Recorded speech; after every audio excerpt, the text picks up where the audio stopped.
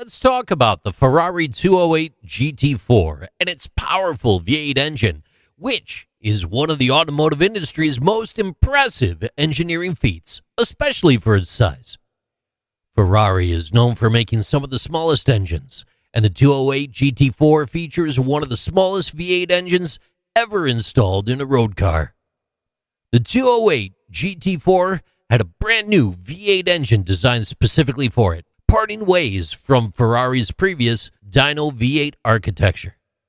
The 208 GT4 was the domestic alternative to the 308, and using a smaller engine also helped save money on taxes. It had a 2.0-liter naturally aspirated engine that produced 155 horsepower and 130 pound-feet of torque.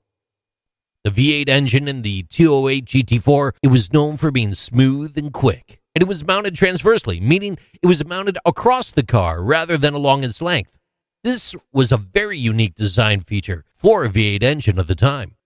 It helped save space and improve the car's weight distribution, which in turn helped improve its overall performance and handling.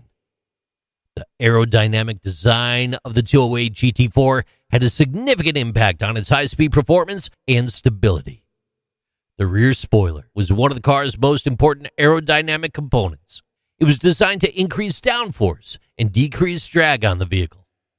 Because of the spoiler, the car stayed on the road even at high speeds, and this improved the stability and safety of driving. The shape and design of the car's body were also optimized for aerodynamic efficiency. The car's low, wide stance and smooth aerodynamic body reduced wind and increased speed. The car's underbody was actually designed to smooth the flow of air beneath the car, which reduced drag and allowed the car to use less gas. The engine's double overhead camshaft design improved its speed and fuel economy. This design made it easier to control the engine's valves and improved the timing, resulting in a more powerful and quick engine.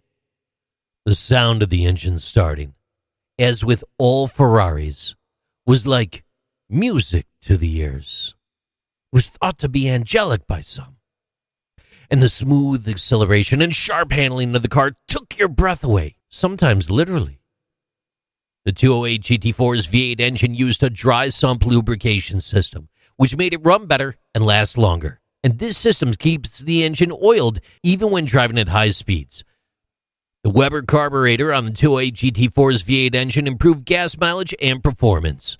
This carburetor was designed to provide a precise and consistent mix of fuel and air directly to the engine, and this increased the engine's power and responsiveness. As one of Ferrari's smaller V8 engines, it still had a ton of power. It topped out at about 150 miles an hour and could accelerate from 0 to 60 in 6.5 seconds. The way the Ferrari 208 GT4 looked was one of the things that made it so unique and memorable. Pininfarina, one of the world's most famous car design firms, created the car, bringing forward that sleek, aerodynamic body that was both stylish and practical.